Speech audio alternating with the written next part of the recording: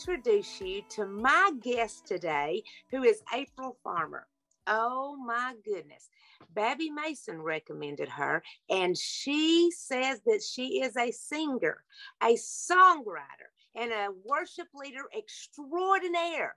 So we cannot wait to have a conversation with April Farmer. I've had a few conversations with her, and I'm going to tell you, this is going to be a powerful meeting because we have had so many roadblocks. The enemy has tried to stop this, but today we get going. So as we get started, April, it is so good to have you here. Would you tell everybody where you're coming to us from? Well, Tammy, I'm excited to be here. You are absolutely right. It seems like everything wanted to stop this from happening, but God is faithful, and I am elated to be here. I am actually on here from Atlanta, Georgia. That is where I reside. I live outside of Atlanta, Georgia. So I'm excited to be here, excited to talk about our awesome, wonderful Savior and God and what he's done in my life and what he's doing in so many other people's lives. And I'm so encouraged that Babbie thought of me to share me with you. She's an awesome woman, and I could not be more blessed to have her in my life as a friend, as a mentor, and as a sister. So just thank you so much for having me today. Oh, it's wonderful. It's wonderful to be able to talk to you. I want to first, as we get started, I drink from several different coffee cups because one of the things that I say is Texas raised, Jesus saved, loving all things cheetah. But this old coffee cup is from the 1940s. And what I have found is that scripture is kind of like that old coffee cup. It was still helping people in the 1940s. It was still the answer for every single question, for every single problem that the world threw at us, whether it was the person drinking from that coffee cup, that's called jadeite, by the way, whether it was somebody drinking from that coffee cup so many years ago, or it's somebody drinking from their coffee cup this morning who just some answers to what they're going through. And you know, life has thrown us a whirlwind in the last 2 years, and it seems like we have we've detoured straight into it again. I don't like that. Nobody likes that. But God's word prepares us for such a time as this. Absolutely. So I want you to tell us today, April, give me a little bit about how God's word has encouraged you. It has been there. It is relevant today as it was many years ago. Yeah, absolutely. Yeah, I remember just learning God's word as a child. My parents were those parents that made you learn memory verses and scripture memory all the time from a little bitty girl. So I just remember all those things, and we learned lots of songs that were attached to scripture. So all kinds of things. So the word kind of got in me at an early age. My parents were really firm about listening to songs and music that was based on scripture. And so we learned a lot of it that way. And so down through the years, even through my highs and through my lows, the word has been something that I was taught and learned to recognize as something that could be my anchor. It's steady, it's constant, and it's true. And that belief in me, even as a young child, that the word of God is true, really became a light. The Bible tells us in Psalms that thy word, O Lord, David said, is a lamp unto my feet and it's a light unto my path. And it's so amazing to me how when you veer off of the word, how you start to walk in darkness. Does that make sense? It's like the more you veer off of the word and not allowing this lamp to light your path, you begin to walk in darkness. And so the answer to that, when you find yourself in those dark places, is to go back to where the light is. And the light is the word, and the word is God. So it's just been a constant in my life. And I remember even as I had challenges in life, the word was the thing that brought me back. The word was the word that says that, you know, there is no condemnation for those who are in Christ Jesus. So when I experienced becoming a mom at an early age as a teenager, and I felt so much shame and I felt so much disgrace and dishonor, I remembered that the word of God says that there is therefore now no condemnation for those who are in Christ Jesus. I remembered the word that says that if you confess your sin, he is faithful and just to forgive you of all of your sin and to cleanse you from all unrighteousness. And so those were the things that helped me remember that I don't have to sit in this valley of despair, that I don't have to sit in the sadness and the brokenness that sin does and the separation that sin brings, but that if I confess that sin, if I lay my sin before God and I own it and I share it with him and I ask for forgiveness, that he would forgive me. And there were no conditions to that. Only thing he said is to confess it. And so those things just kind of stayed with me down through the years. And it was things that I was able to share and pass on to my own children. Even as a single mom with two boys, you know, I remember moving into my first apartment. I didn't know what I was doing. I was buying my first apartment. I just moved up here to Atlanta and into a new city after college. And I moved my boys up here, and my uncle came with me to see my first apartment. And it was a basement apartment. And you know, those apartments where you kind of go downstairs and all there is a brick wall down there in your door. And my uncle, he arrived. I had already gotten the apartment. He was like, why would you get this apartment? Somebody could be hiding down here and can attack you at night. And I was like, and it was the first time I had ever thought to be afraid. But then I remembered the word of God that my mom and dad had taught me since I was a little girl, that says God has not given us a spirit of fear, but of power and of love and of a sound mind. And so I was like, wait a minute. If God hasn't given me a spirit of fear, I'm not going to let your fear make me afraid. And I prayed and I said, well, angels, I need y'all to be set at my door and just protect and guide me. And so it's been something that I was able to teach my kids as they were afraid to sleep at night in the dark, and just teaching them those things. And so it's really been a constant and an anchor in my life. You know, you're right. It is an anchor. And I know this old worn out Bible, it's been duct taped and everything else, but you know what? I've slept with it. Mm-hmm. I've held it close to me at times whenever I needed it, because God's word is better than any book that I've ever read. Mm-hmm. And when he tells us in Isaiah, no weapon formed against you shall prosper. Mm-hmm.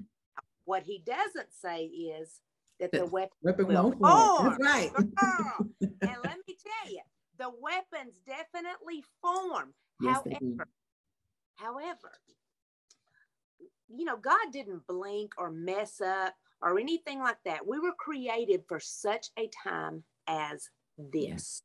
Yeah. Yeah. He knew that we would be able to walk through what we're going through right now in this. Mm-hmm. A lot of people, I hear people a lot of times saying, oh, back in the good old days, I wish I was born way back then.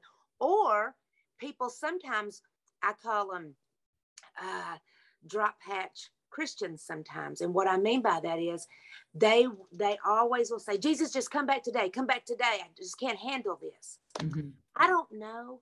And the Bible tells us nobody knows when the Lord's coming back. Mm-hmm. However, I will say that what he wants us to do is not start screaming at people and telling them that, what are you going to do right now? That never brings anybody to Jesus. Mm-hmm. And I don't recall ever hearing anyone or reading anyone in scripture saying that it was ever done that way. Right. We are created for such a time as this. So we're not supposed to be crazy. We are supposed to show that peace that surpasses all understanding. Absolutely. Now we're peculiar people. You know, God's word tells us that. Absolutely. But before we were even formed in our mother's wombs, he knew us, and he knew who our mother was, and he knew who what time period our mother was going to be in. Yeah. He strategically set us in the time frame in which we were born. And I have to remind myself of that too, because I've had that thought sometimes, like, well, what would life have been like had I been born here? And what would life have been like, you know, at this particular point? Or why do my children have to now walk through life in this particular day and age? And God has to constantly remind me, I have the world in my hands. There is nothing that happens. There is no person that exists. There is no breath that is ever breathed that I didn't orchestrate. So I know what I'm doing. Simply trust me. Trust that I know what time period you needed to be born in. Trust that I know what parents you needed to have, whether they were great parents or whether they were awful parents. Trust that I know and I have a plan, and that if you would submit to my plan, if you would trust me and allow me to direct your path, I have a story that I'm writing that is so much bigger than the 50 years that you see, or the 100 years that you see, or the legacy that you have the history of. It's so much bigger than that. And when I remember that, when I grab hold to that, it gives me strength. And it encourages me, because we get to be a part of God's grander story. This story, the continuation of what was already started, that we get to have. And even when we think about that, we think about God in his infinite wisdom knew enough to inspire people at that moment in time to write down what was happening. Why? So that you and I can be on this right now and be able to read it, to be encouraged by it. One scripture that I love is 2 Timothy chapter 3, verse 16. And it says, all scripture is breathed out by God and profitable for teaching, for reproof, for correction, and for training in righteousness, that the man of God may be complete, equipped for every good work. Every, not some. Every good work. And when you look at that list, every time I read that, it's profitable for teaching. So there's no information that I can gain that the word can't help me as far as growing in my education, in my understanding, for teaching, for reproof, for correction. So it helps to guide me. It helps to point me in the right direction when I'm going in the wrong direction, and for training in righteousness, for showing me, for educating me, for disciplining me on how to live in right standing with the creator of the universe, so that we can be complete. You know, he wants to complete us. He is perfecting us. And that perfecting happens as we learn and cultivate our lives through the inspired word of God. That's exactly right. And in the times that we live in, Jeremiah 33:3 says, come to me and I will tell you things you did not know. Yes. And so in this world we're living in, there's a lot of things that we do not know. And James, he tells us, April, and you know this too, if you want wisdom, ask for it. He makes it so simple, Tammy. It's not complicated. It's not confusing. He says, simply ask. And I think in that asking, to ask God for wisdom means that I have to acknowledge that he holds all wisdom and I don't. So it's a humbling of myself to ask. I have to humble myself to ask somebody for help with a situation. So in order for me to ask God for wisdom, I have to first acknowledge that it's something I don't possess. So that's a humbling part that was required on my end. And when I humble myself and say, God, I don't understand this, but I know that you do. Would you give me wisdom? Would you give me insight? Would you lead me and guide me? And understanding that God may not pour out the full picture. He may want to illuminate. And I say this sometimes when I pray, I'm like, I love musicals, and I think of The Wizard of Oz, and how Dorothy was told to get to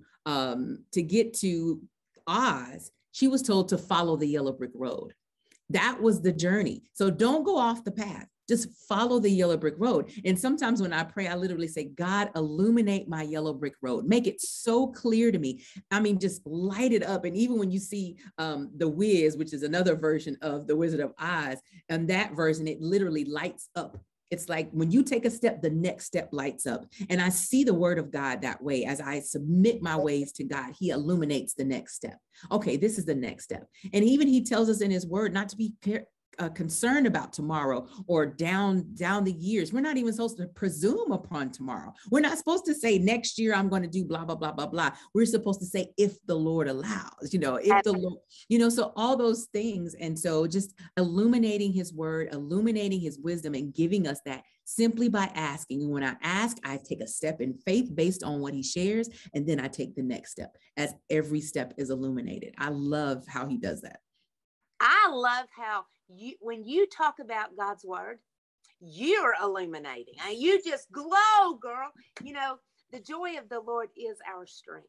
And I know, as a woman who I had several mini strokes that led to what was a heart condition. And now I have, it was an area in my heart where I have a PFO closure. And so they fixed it by the grace of God. And, you know, God's hand is on everything. And so therefore I give him the praise and the glory. But you also have something in common there. Tell them a little bit about what has happened to you and how God got you through. Yeah. So as I mentioned a little bit earlier, I became a mom very early. I was a mom at 17 and 19. So I had two boys and it was really just the two of us.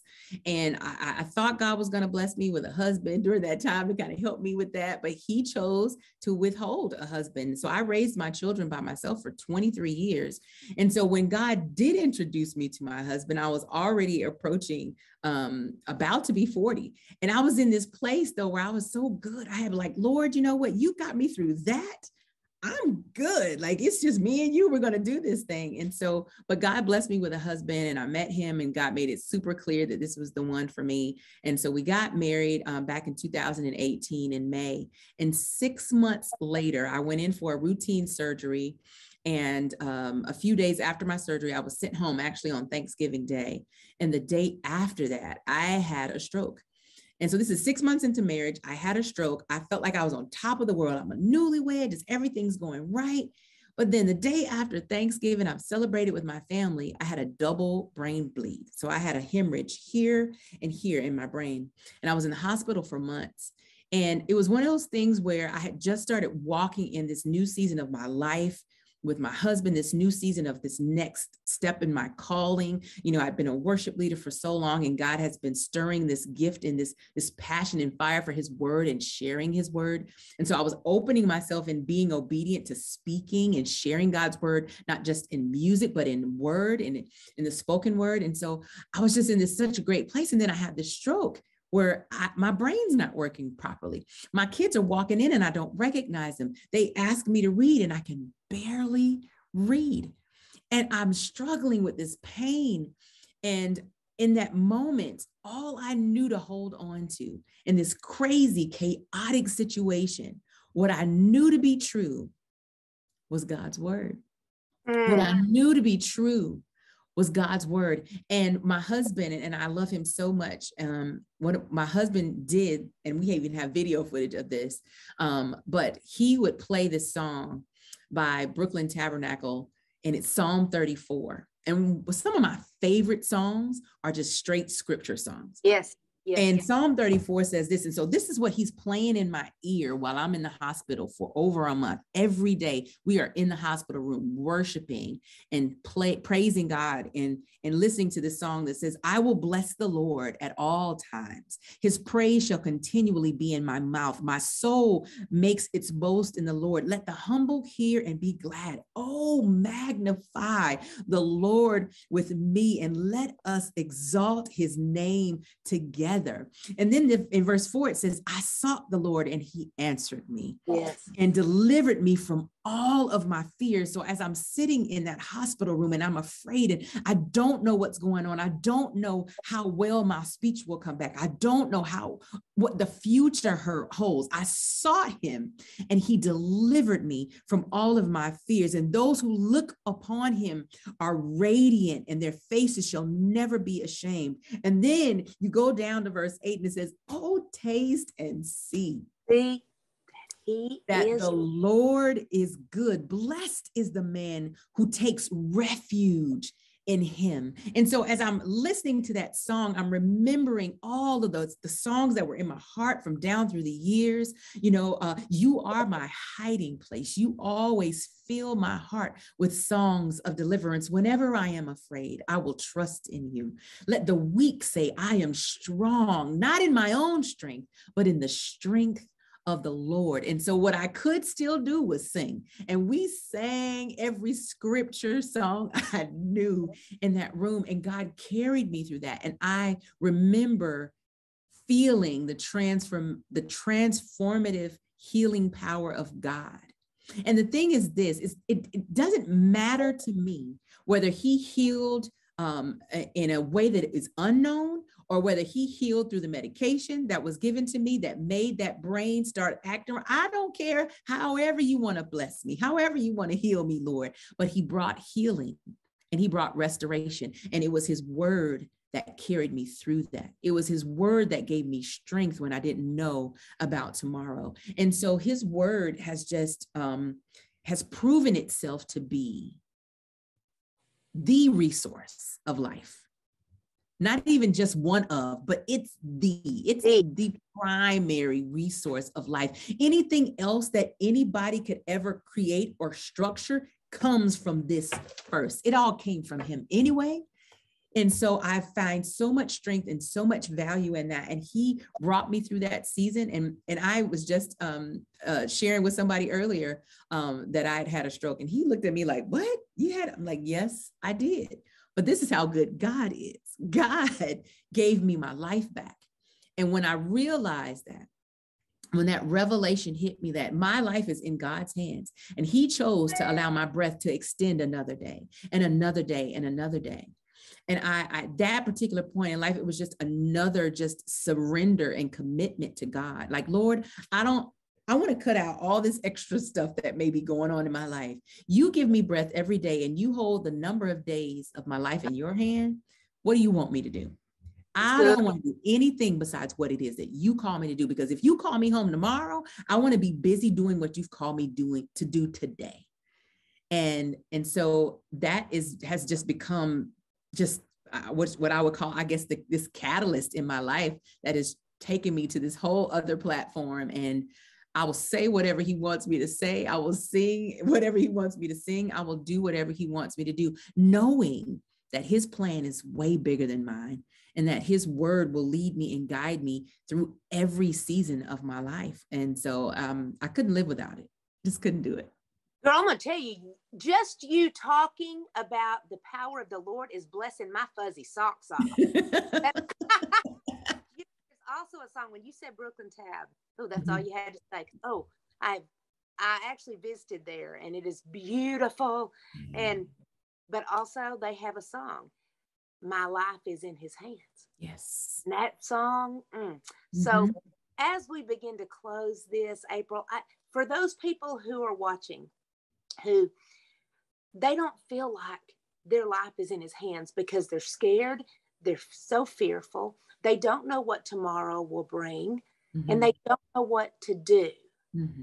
And so all they want to do is just curl up in a ball in a fetal position and just wait to be told because they are so fearful. What would you say to the woman who's listening that has no peace that surpasses all understanding today? Absolutely. What I would say to you, my sister, is that God's word is true. And I know some of us have different experiences with God's word. Some of us, we are intimidated by it. We don't understand it. It's confusing. But what I do know is that God does not intend for his word to be something that makes us afraid or makes us feel like we can't come to him. So start simple and simply trust. Proverbs 3, 5, and 6. It says, trust in the Lord with all of your heart and do not lean to your own understanding. In all of your ways, acknowledge him and allow him to direct your path. And when you know and trust that God loves you with a love that can never be measured, that can never be stripped away, God in his infinite wisdom and in his love will never lead you astray. So although those things in the world make you fearful, those things, God has not given us fear. So anything that's making you fearful is not from God. So just lean in. I want to encourage you to lean into him. And even if it's just one scripture you find that gives you hope and encouragement, cling to it. Meditate on it day and night and let that rejuvenate your spirit, soul, mind, and body. And another thing that I would encourage you to do is with that one scripture that you get, just start simple. Find that one scripture. Don't just read it. Say it. Recite it out loud over and over and over and over again and allow, because the Bible says that faith comes by hearing. Yes. hearing the word of God. So it's one thing to read it, but there's a power in the way our brain receives what we hear. We hear so many things on television and on social media. We hear things and we respond to what we hear. But if we're hearing things that aren't true, we're going to be led by those things. But take that one scripture, that one truth, and say it out loud and let yourself hear it and believe and cling to that, and allow the Spirit of God, allow the Word of God to transform your life, to teach you, to reprove you, to correct you, to train you in righteousness, and allow the love of the Lord to be an anchor for you, the Word and the love of the Lord to be an anchor. And I promise you, He will not let you down. Just like I read in Psalm 34, oh, taste and see that the Lord is good. Taste. I love that verse. Just give Him a try. Just taste it and you'll see. He is good. That He tastes good and He will not let you down. That's exactly right. Thank you so much, April. And I'm going to throw something off the cuff here. Since you're this worship leader extraordinaire, and oftentimes I say, worship, you wait. Whatever you're going through, worship while you wait, because who wait upon the Lord shall renew their strength. They will soar on wings as eagles. They will run and not grow weary. They will walk and not faint. So, April, can you sing us just something that the Lord puts on your mind? Maybe one little the words escape me. Stand and not, you know what I mean. Just a little bit. Sing us a little bit, and then we're going to pray to lead. But I'm going to tell you what, you have spoken His word in such a way today that we could see that the joy of the Lord was your strength, and it's infectious. And I can't wait for people to hear that. Amen. This is a song that always ministers to me. It's such an honest song, and it's a prayer that I sing, and it says, Lord, I hate to take your time, 'cause you've heard it all before. But there are questions on my mind I can't find the answers for. In spite of how it may appear, you know that my heart is true. And I find the truth I'm searching for in you. 'Cause everything you are is all I'll ever need. There is not a path I take where you cannot lead. How can I be less than what you ask of me, when everything you are is all I'll ever need? Oh my goodness, that was absolutely beautiful. And girl, I hit you off the cuff with that. And God gave you a song that ministered to my heart. And I know it will everyone that's listening. Can they find that? Can they find you singing that on YouTube or anything like that? Yeah, if you look up April Christina on YouTube or April Christina Farmer, I have music out under April Christina on Apple Music, all of your platforms. If you look up April Christina, that's my full name is April Christina Farmer. But if you look up April Christina on any platform, you'll hear music from me, and you can YouTube, you'll find video clips of me singing or maybe even speaking somewhere. But yeah. Okay. Yeah. Thank you so much. It has been a blessing just to visit you, to listen to you, to hear how God has used you. And I'm going to pray right now that He just blesses you beyond belief today. Amen. Thank you, my sister. You're welcome. Our most gracious Heavenly Father, Lord, I have chill bumps because of the words that your daughter used today, not only to minister to my soul, but to minister to everyone who will hear this. Lord, we praise you. We love you. We don't know what in the world we would do without you, Father. And in the days ahead, may we stop every morning and pray. This is the day the Lord has made. I will be glad in it. So, Father, light our path. May we see that light so brightly shining, Lord, that we want to run down it. Yes, Lord. Lord, we thank you that you tell us over and over in your word, do not fear. Lord, we thank you that your word never returns void, and that people many, many, many, many years ago were standing on the solid rock as we are today. Lord, we love you. We praise you. And I ask that you bless April Farmer in such a way today for blessing us. In Jesus' name I pray. Amen. Amen. Amen.